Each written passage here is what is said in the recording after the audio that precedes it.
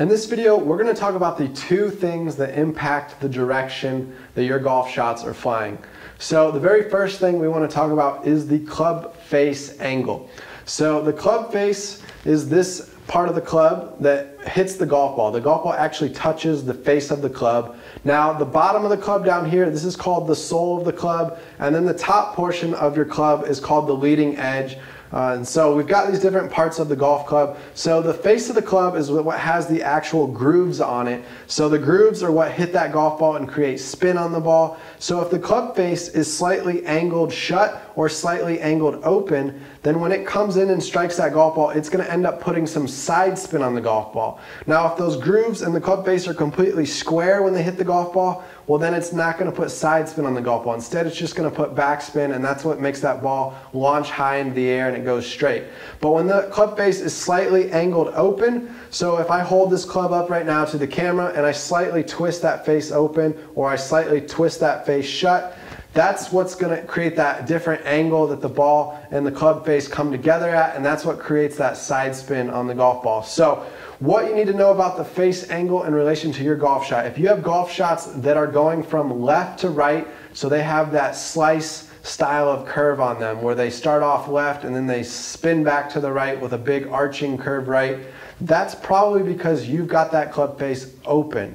So think slice, open face, think hook, closed face. So that's the first two things you need to learn about the relation of your face to the shot type that you're seeing the golf ball spin, that direction it's spinning, that curve that golf ball has during flight. So if your golf ball is doing the opposite, if it's flying from right to left, so you hit it out to the right and you watch it then start spinning hard, curving hard back to the left, that's called a hook or a draw, and this is due to hitting with a shut club face. So again, if you can understand this basic principle that an open club face is going to create side spin that spins it to the right like a slice, and then a closed club face is going to create that left spin that spins it left like a hook, then we can start learning important topic number 2, and that is swing path. So swing path, if you look at the down the line view here, when we set up to our ball, imagine we've got our golf ball here, and then imagine a target line. So if I've got my club here as a straight line and that golf ball is pointing straight out to my target, so we're aimed up straight out at the driving range, at the fairway, at the green, we're on a straight target line going left there. Now as we swing this club down to the ball, the swing path that your club takes to get to the golf ball also impacts the direction that that ball is going to fly. So if you are swinging down to the golf ball in a straight swing path, and how you can test this is you can set 2 golf balls or you can set 2 tees up, but you'll put them slightly wider than what your club face is. So for my club to come down perfectly straight on a straight path and hit my golf ball, it would go right between those 2 golf balls that I set down there. So if I put 2 tees in the ground, I wouldn't recommend golf balls because you might accidentally hit them and they might spray all over the place. So instead, use 2 tees in the ground. But what you can do is practice the gate drill, where you can practice swinging through the gate, trying to get that club face to come through the gate there and not make contact with either of those tees that you've got in the ground. So that's going to indicate you swing on a straight swing path down to the golf ball. Now imagine instead that I'm swinging from the inside. So if I get to the top of my backswing, my arms start to drop down in and I start to finish my swing from the inside. Now I'm going to strike this first golf ball here. So I'm coming from the inside, I'm going to end up hitting that first golf ball, and I'm going to push these balls kind of at an angle to the outside.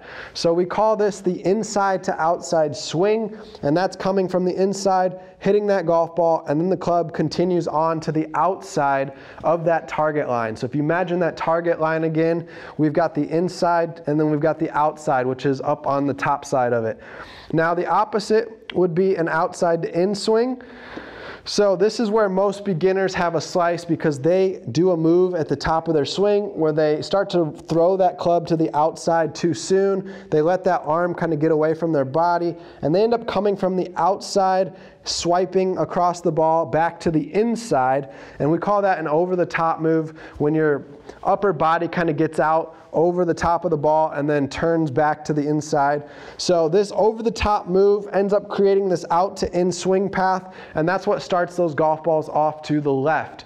So if you're hitting from the inside to the outside, that's going to push the ball out to the right. And if you're coming over the top, swinging from the outside in, that's going to pull that golf ball to the left. So swing path, club face, these are two things that you need to think about. If you have a inside to outside swing path, meaning you're pushing that golf ball out to the right, and then you have a slightly shut club face, that's going to put that draw spin that brings it back to the left. So that's how you hit an ideal draw. Now, if that club face is open, well, now you're going to hit a push golf shot that goes to the right, and then an open club face relative to that swing path is now going to create slice spin that makes it go even further right. So if you hit these pushed right golf shots that slice even further right, and now you're out of bounds, that's a result of you having a right swing path but not having the club face closed enough to create that draw spin.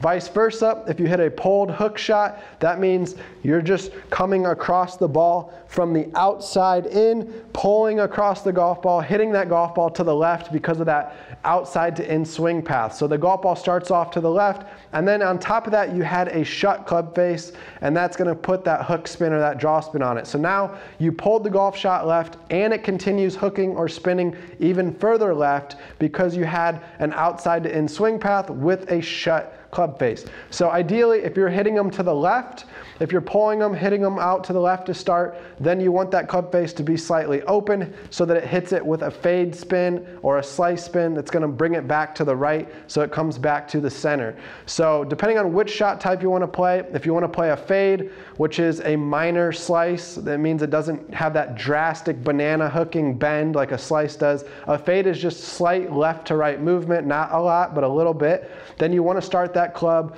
down from hitting outside in just slightly, or we can aim ourselves a little bit left and hit a straight shot to the left, and then that fade spin will automatically, take over and it'll bring it back center of the fairway. And then vice versa, if we want to hit a draw, we just swing out to the right, hitting with an inside out swing path so we can push that ball to the right to start. And then we have a shut club face that's going to bring that draw or that hook spin back on it to bring it back center as it moves from the right back to the left.